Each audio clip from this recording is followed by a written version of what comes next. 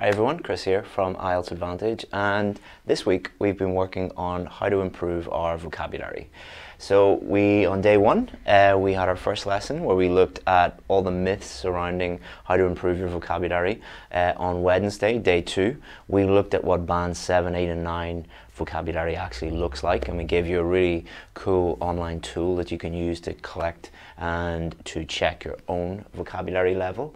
And today we're going to be answering this question, which is, how will I actually improve my vocabulary? What will I do each day to expand the range of my vocabulary and improve my use of vocabulary so that I can improve my reading, my speaking, my writing and my listening? Everything on the IELTS test is affected by your vocabulary level.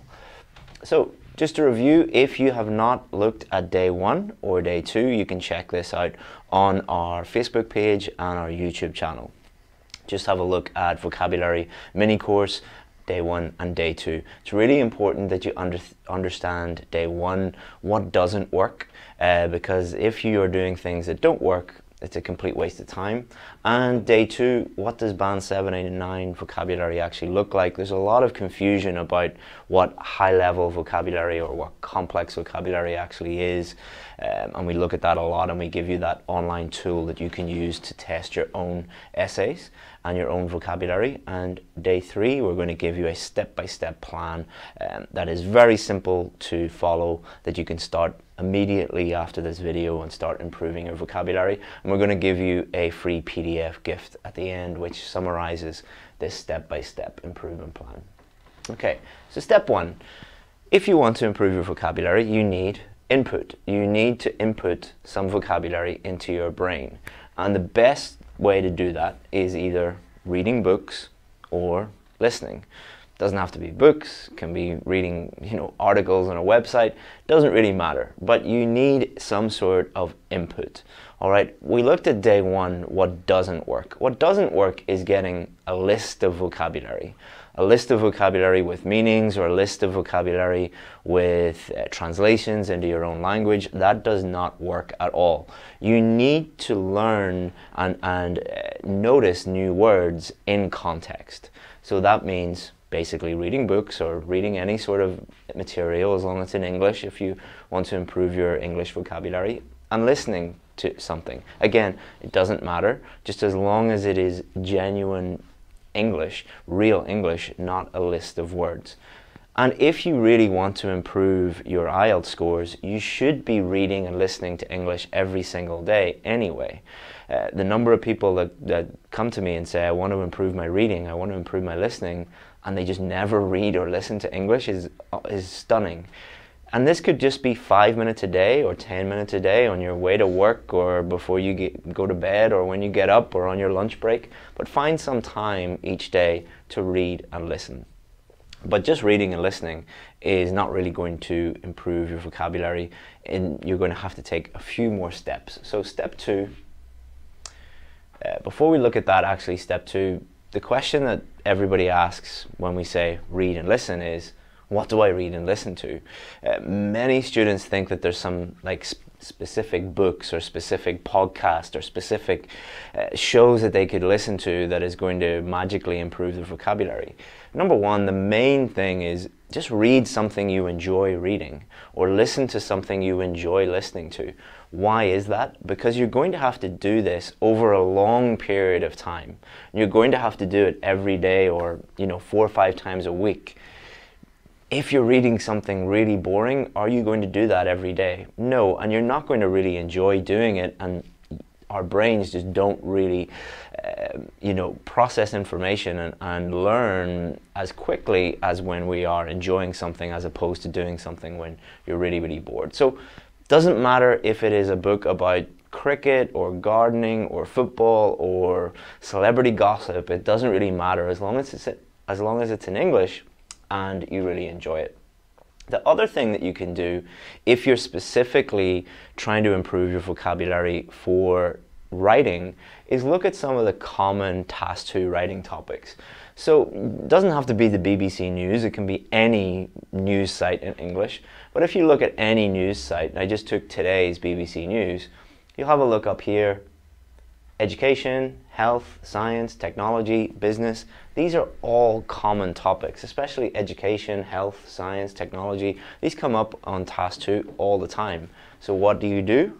Click on those and you'll find a range of different stories that you can read every single day. So if you just spent 5 or 10 minutes every day reading these, how much better would your vocabulary become, and how much better would your idea generation and developing your arguments and thinking of explanations and examples? It's going to help everything when it comes to writing. And again, it doesn't have to be the BBC News, it can be anything, but just get reading, get doing something. So step 2, notice and guess. So let's say you went into here and you clicked on technology. So I clicked on here and I found this article about SpaceX sending their capsule up to the International Space Station. All right, so it's about space exploration, which is actually a topic that comes up quite a bit on task 2.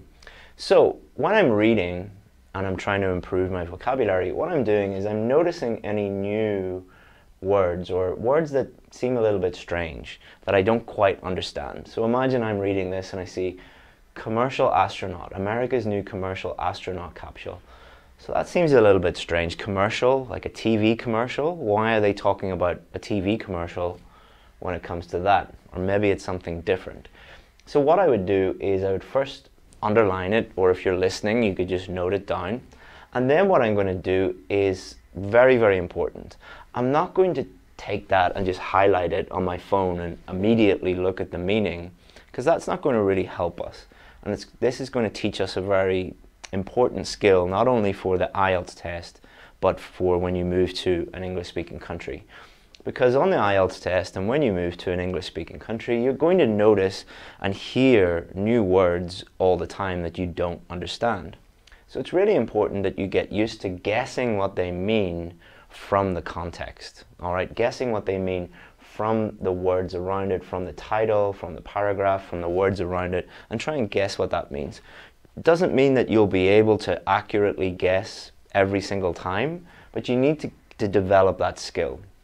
1, you'll develop that skill, which is really important, but 2, by guessing the meaning, it's going to help you remember the word and use the word more effectively in the future. So what I would do is, so this is the word, it might be multiple words in one article that you don't really understand. So let's say, I don't know what this word means, and I don't know what this word means. So I try and guess what they mean, and then we'll move on to step 3. Which is note them down. Now, there are many ways that you could note new vocabulary down. You could go to a dictionary like I have here and just copy and paste all the dictionary definition and all the information you need, and paste that into an online document or some app on your phone. I think actually the best thing to do is to get a notebook, like a traditional paper notebook, and actually write this down, and you'll have a notebook that is your vocabulary notebook. Like there's nothing else in it, only new words, and then you have it in one place and you can review it at your leisure. And it's just I think it's a nice feeling to have a notebook of all your new words, and you can see that accomplishment, and it'll keep you going and keep you motivated. But what you want to do is have some sort of either an electronic or paper note of each word. So I've taken the word from this commercial, and I figured out that it's not a TV commercial, it's actually an adjective. So they're describing something. And look at all the information that they give you here. So this is from Cambridge Online. So they've given you the type of word, they've given you the pronunciation, you can listen to the pronunciation, they've given you the level of the word, they've obviously the definition, they've given you some examples here, some more examples, some different ways of using this word, so the use. But you could also add in, importantly here, synonyms, antonyms, collocations, more examples, using it in context. You could other word forms, like when it's used as a noun, because this is the amount of information that you need in order to remember the word, but more importantly to be able to use the word and review all of your new words. This is why just having a list of words with translations or meanings is pretty much useless, because it'll go in this ear and out this ear. You're not going to remember it, and you're not going to be able to use it. And that is the goal, especially in the speaking and writing test of the IELTS test. We want to be able to use the vocabulary in a sentence correctly, after all.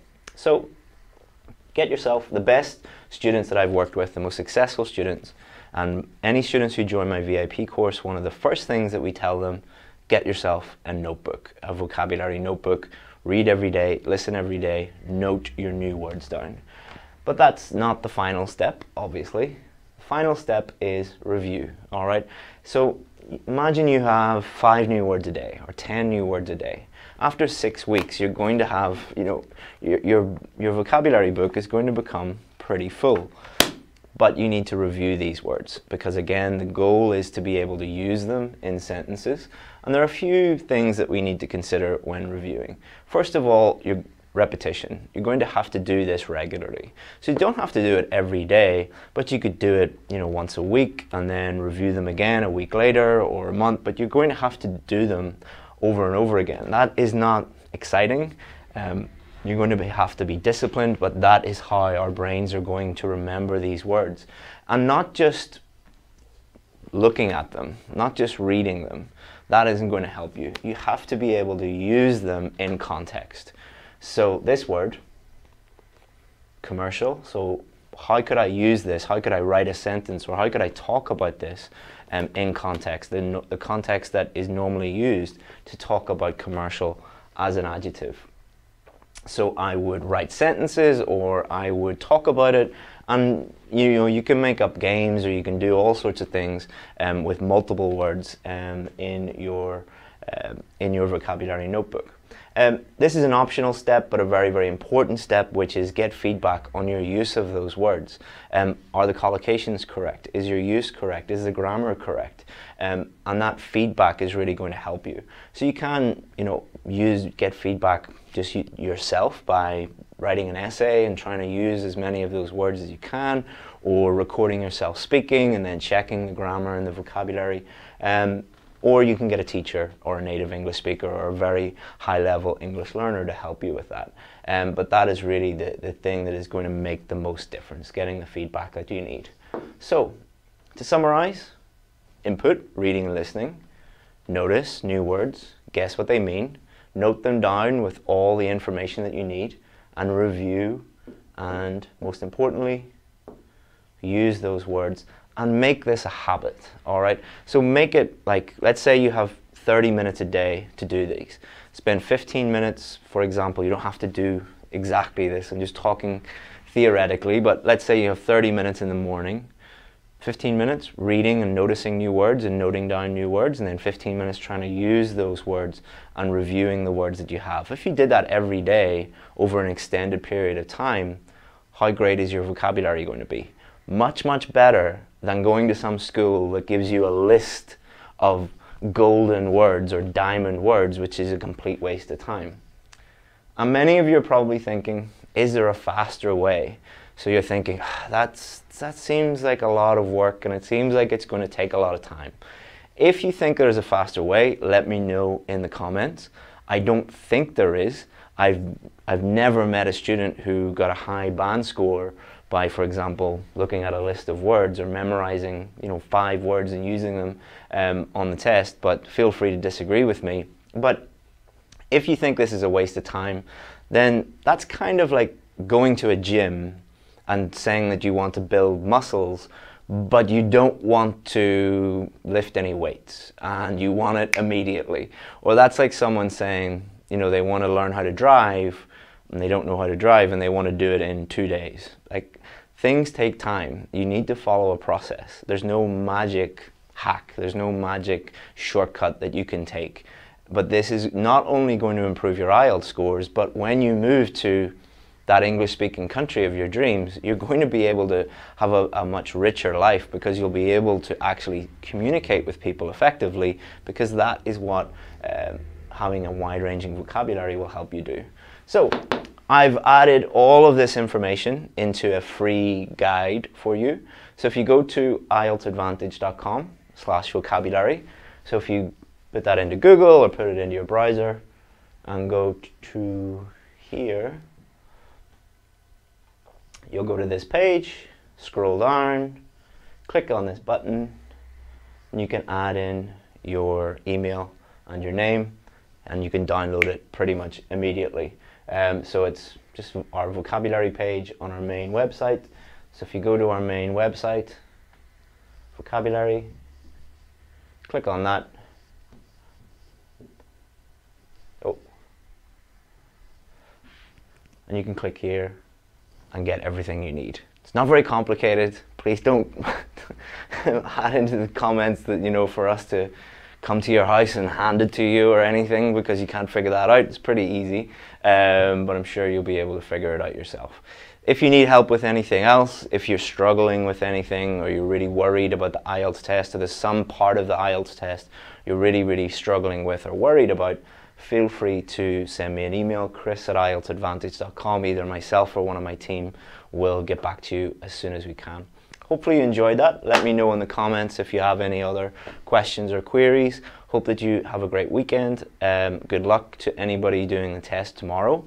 And thank you very much. Bye-bye.